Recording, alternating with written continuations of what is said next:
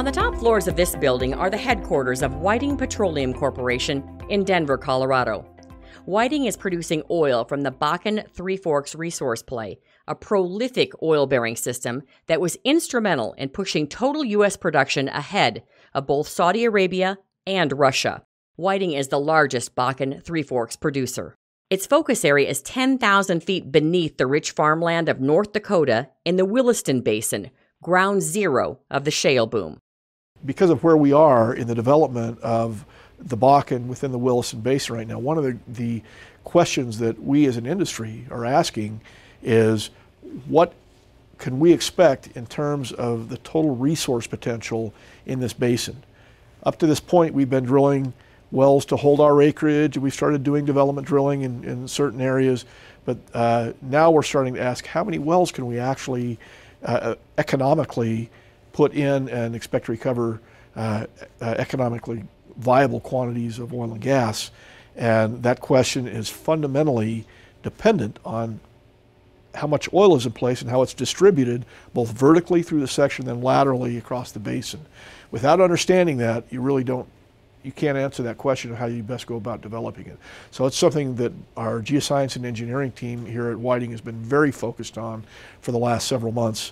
And that's where we are right now. This core that we've got laid out here in our core lab is one that was taken explicitly to sort of answer that question about how hydrocarbons are distributed from the very top of the pay column to the very base of it. To look for oil in one of the world's most prolific unconventional petroleum systems, Whiting has assembled a team of wildcatters. But these wildcatters aren't high-flying risk-takers.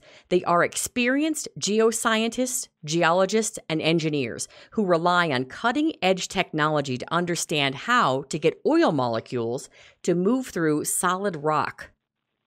Whiting's wildcatters work at the company's Denver headquarters, surrounded by high-tech equipment and a few tons of rock, core samples brought up from 10,000 feet below the surface of North Dakota. In this lab, the Whiting geoscientists use ultra-precise imaging equipment that was designed for the medical and semiconductor industries. But at Whiting, these machines have found a new home at the heart of North America's shale revolution. Right now, the Whiting geoscience team is working on a project of immense scale. They're analyzing the entire Williston Basin petroleum system. To put it another way, they're inspecting an area the size of Texas, one rock at a time, literally at a scale that's the width of a human hair. Who would take on such a project? Hi, I'm Lynn Cantor. My name is Cliff Boogie, and I'm a senior dual beam engineer. I'm Mark R. Williams. I'm the Senior Vice President of Exploration and Development here at Whiting Petroleum. I'm a geologist by training. I've spent 30 years of my career in reservoir characterization of conventional reservoirs. That helps in terms of unconventional reservoir characterization, but you have to look at things in a slightly different way using different tools. Personally, myself, I've got a geology degree, but I started out in high tech working in the semiconductor industry back in the 90s and did that for almost 10 years before I moved over to doing applications for one of the microscope companies. So it literally was luck and timing. And when I worked for the microscope company, I trained people on how to run these microscopes. That's how I got my foot in the door here at Whiting. The new thing for us is to be able to characterize these rocks at the micro and nano scale, because with conventional techniques like petrography or even some wireline evaluations, you miss a lot of the character of the pay intervals. So taking conventional petrographic techniques to the SEM world, I think, has been one of the more exciting things for me. Shortly after we started developing our wells, we had an awful lot of questions. It was obvious that these reservoirs were quite a bit different than the conventional reservoirs that we were all used to. And a lot of the questions arose around what was really happening at the scale of the oil molecule. We knew that one of the fundamental differences is that the pore space in these reservoirs was much, much smaller than it was in conventional reservoirs. In fact, it was getting so small that we knew it was in the same size range as the oil molecules that we were asking to pass through this network of pores. But we had no way of imaging it, and it was proved to be really frustrating for us. We decided to take a deep dive into the current state of scanning electron microscope technology. That led us out to Beaverton, Oregon, and to a company called FEI, and that's really where the light went on for us. We had the opportunity out there to really see technology that would allow us to see right down at that scale and start to answer those questions about the relationship of pores to oil molecules.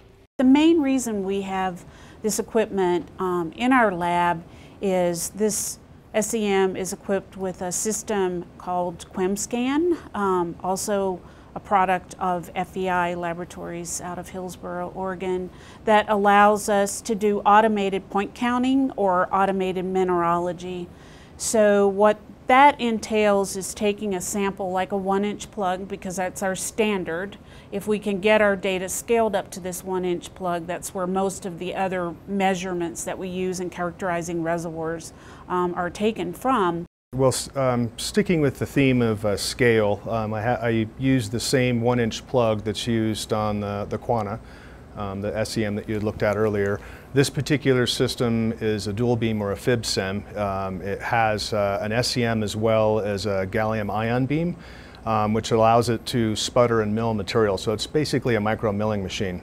We collect a backscatter electron image of the same sample. And you can just think of backscatter as being important because it gives us information about material density. So if a material has no density, such as a pore, because that's an open void, we'll see that as black areas within a sample. Sorts of questions that we're asking there are sort of what we discussed before, and that's the relationship between the pore geometries inside of those reservoirs and the ability of fluid to flow through there. And we can see that very discreetly. We can quantify it both in terms of the images that we take, and we can see those reservoirs. We slice our rocks up in 3 dimensions, sort of think of it as a block of Swiss cheese, and those holes are the part that we're really interested in. So we can take multiple slices of that Swiss cheese, put them all back together in the computer, and characterize the whole reservoir in there. That's really the type of thing that we're trying to get at. The human hair is going to be approximately 100 microns wide, 50 to 100 microns wide. And so this is about the human hair right here. Okay. And so we can zoom up right up, very close to the pore space that's on that cross section. If I know the width of the face, if I know the resolution of the image, and if I know the thickness of the slice, I can go in and take a single slice, image number 1, slice number 2, image number 2, so on and so forth, and collect a stack of images. I can then take those images offline and reconstruct those into a 3D working model. It leads to what we around here started calling the Holy Grail. And so just to give you an example, one of the real benefits of this lab is the turnaround time. And we drilled a well recently on our Dunn County properties in an area that was a bit of an exploration step out for us on the edge of the play.